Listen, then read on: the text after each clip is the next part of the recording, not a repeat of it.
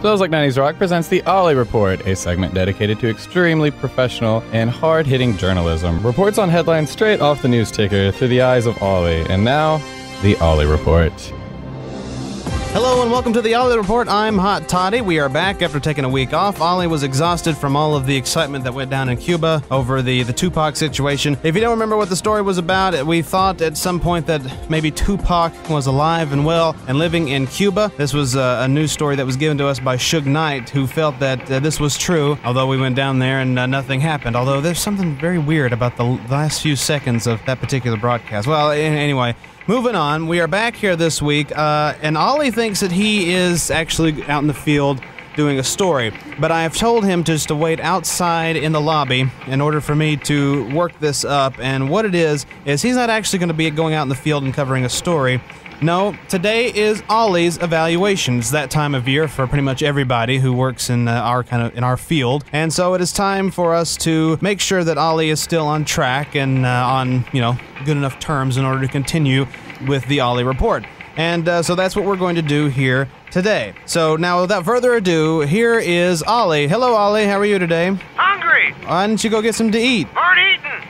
That's nice. We're not even going to go there. We're not going to go there, Ollie, and I'll tell you why. Because you think you're going to go out and cover a story today, don't you? Hashtag pepperoni. Okay. Well, I'll take that as a yes. And, well, the truth is, Ollie, you're not actually going to cover a story today. No, it is time for your evaluation. Butt cheeks. All right, now calm down, Ollie. This is not a bad thing. Everybody has to go through these at least once a year, and we're going to do yours now. Ollie Report. Well, I know that generally we would cover a story right now. That's what this is about. But we thought we'd go ahead and do your evaluation. Privacy? Well, we considered, Sheila and I both considered giving you privacy and doing this, but we thought it would be more fun doing it on the air. Station. Well, I know it's not right up your alley, but... Butt cheeks Anderson. Well, he's not a part of this. No, it's just you. Hashtag sports. Hashtag table. Chair. Pants. Face. Nipples. It's all right, easy, Ollie. We're just gonna get into this. I see people out here. They're walking around. Well, because you're in the lobby, Ollie. I'm talking on the phone. I know. That's. Never mind. Let's just get into it. Let's get right on it here. Now, what this is I am going to name off a certain set of bullet points, and then I am going to explain where you are good or bad in these particular areas, and then we'll go from there. Okay? I'm outside. Okay. Execute stories on location. Well, Ollie, you've not really ever done that correctly. You remember the times where you've really messed up. Like, you remember that one story? When you were in New York, did you talk with the producers of The Daily Show? Did you talk with Jon Stewart himself, maybe to get his point of view on the whole thing? Computer. Jingles. Hashtag biscuits. I'll take that as a no. Ollie, did you talk to anybody? I mean, let's just get it out right now. Did you talk to anybody about this at all, period? Reporter.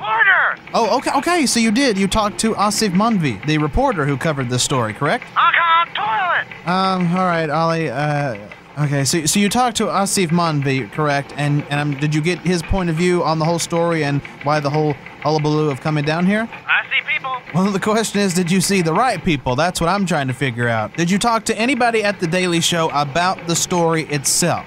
Lorne Michaels. Okay, Ollie, Lorne Michaels is the executive producer of Saturday Night Live. He had nothing to do with this story. Why did you talk to him? How did you even end up at NBC Studios? Taxi. Okay. So see, yeah, it doesn't always work for you, Ollie. You don't always execute all the stories correctly. Now, I will say that you really gave it your all with the Tupac thing, even though it was a lost cause, and you really do go out on location and try to make it work. So I'll give you a 2 on that. Biscuits. All right, thanks. Social media. Well, let's face facts, Ollie. You've become a social media sensation since we've started this, and the Ollie Report is become very popular on Facebook, despite the fact that you suck at everything you do. And, well, you've also become a huge part of Smells Like 90s Rock. So on social media, I have to give you a 5 on that one. You really have come out of the woodwork there. Pooping. Okay.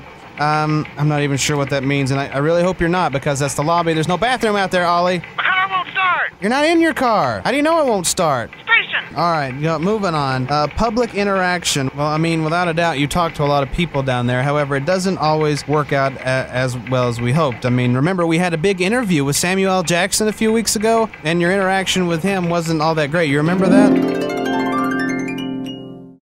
Station's cat, dogs, butt cheeks, nipples. I'm outside, my car won't start, I'm running around in a circle naked. What country you from? What? What ain't no country I ever heard of? They speak English and what? What? English, mother. Do you speak it? What? Say what again? Say what again? I dare you. I double dare you, mother. Say what one more goddamn time. Listen, Ollie, please don't say...